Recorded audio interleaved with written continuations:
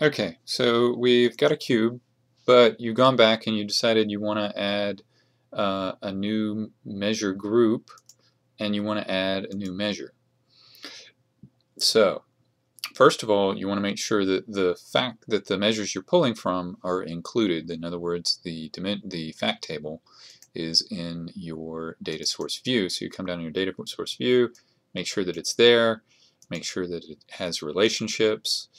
And then you can come back into your cube and you can right click and say new measure, and in this case we want to add the total product cost for internet sales, and we want to add the total product cost for reseller sales.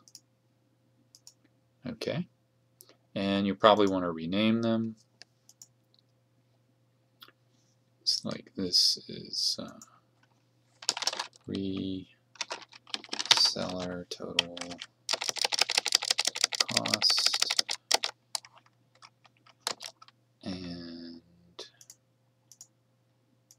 this is internet total cost. Okay, so we just added a new measure. So now what if we want to add a new group? So we come in here, again you need to make sure that table's there, and then you need to select that table, and now here it is. One thing that's kind of strange is it doesn't show your measures until you double click on it, and then and of course it's going to pull in all the ones that it can, so you want to get rid of any of the ones that you're not interested in. All we want is sales amount quota, so we want to get rid of this count. Okay, so now we've got sales amount quota, and I'm just going to get rid of fact there. Okay, so another thing you want to make sure of is that this ignore unrelated dimensions. You want to make sure that that is proper. So it's supposed to be false, and it's true. So yeah, we definitely want to change that to false. So now that's correct. Another thing you want to do is you want to make sure that it is of the right string format.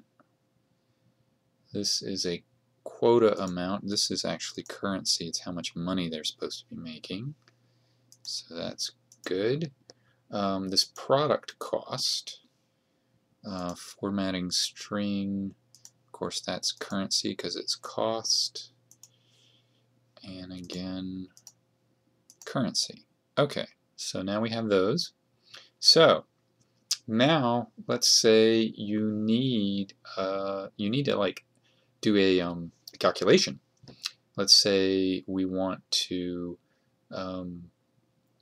know what the total sales is. We want to be able to add, internet sales and reseller sales. We want to be able to graph the total together. So instead of making the user have to create that calculation, we can go ahead and add that here. Of course, you could have done that in your ETL so that we wouldn't have to do it at this point, which would probably be a better way to do it. But let's say we're not ETL people, that's somebody else, and we can't get them to do it. They're busy with other things. So what you want to do is you want to go to calculations. I've already done them here, but what you do is you right click here and say new calculated member, and you want to put in square brackets so that you can have spaces and everything, your total cost, and you want to say where it is, where do you want it to appear in the hierarchy. I'm just going to have it be off the parent, and then you want your expression, so you want to add in, so let's see, total cost, so let's take the cost from internet and we want to add that to the product cost from reseller. We want to format this. We can say whether it's visible or not. We can have its non-empty behavior, and we can also put it in a folder group. But we can also do some rather strange things. We can change its colors. I would rather leave that up to the chart maker. I don't understand why you'd want to put it here, but you can, and it will actually show up. So let's get rid of total cost since we already have that. Okay, so that's how you do calculations.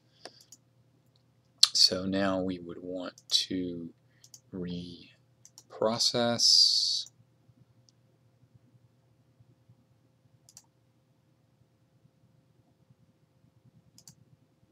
So now we've reprocessed.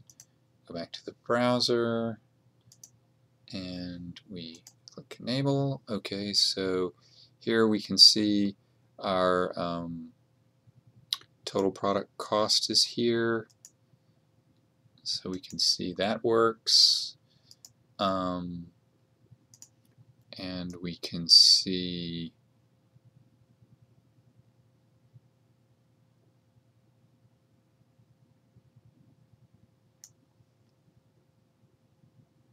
there's the sales quota. We can see that works. Oh, and here's our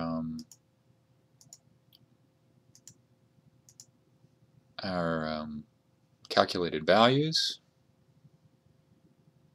So we can see that works, although something's wrong with that. But anyway, that's how that works.